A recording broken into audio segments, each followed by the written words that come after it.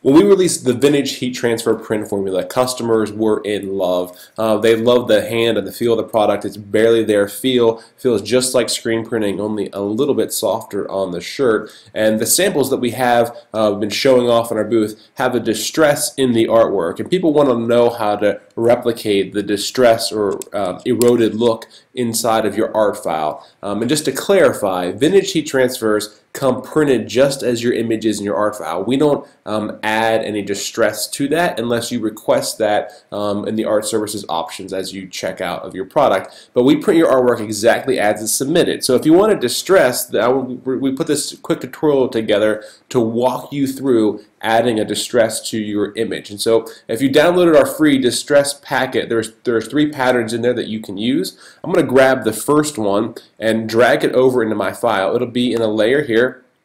You can just select that image and then drag it over or copy and paste it over here. Now I have my layers organized and I have everything grouped. I'm going to just pull my layer panel open a little bit for you so you can see exactly what I'm doing.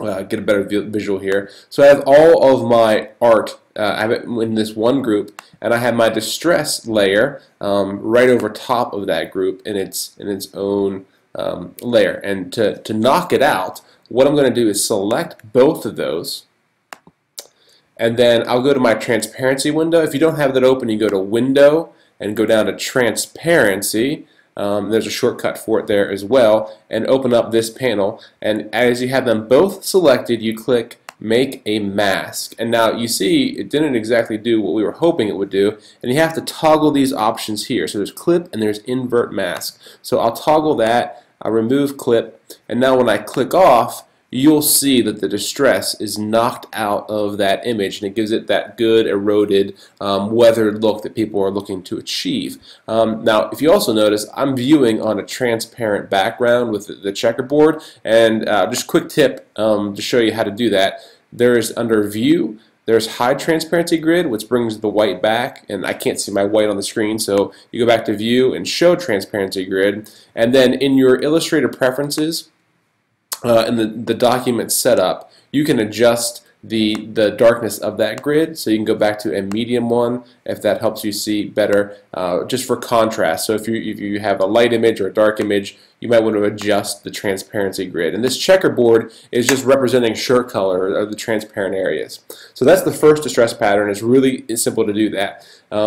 Now what you can do from your layers panel is you can select this group, and let's say you wanted to replace that. Now what it does is it has this mask linked over here in this layer. So to edit the distress, you click over here in your transparency window, and then your layers will actually open up in what is in the mask layer.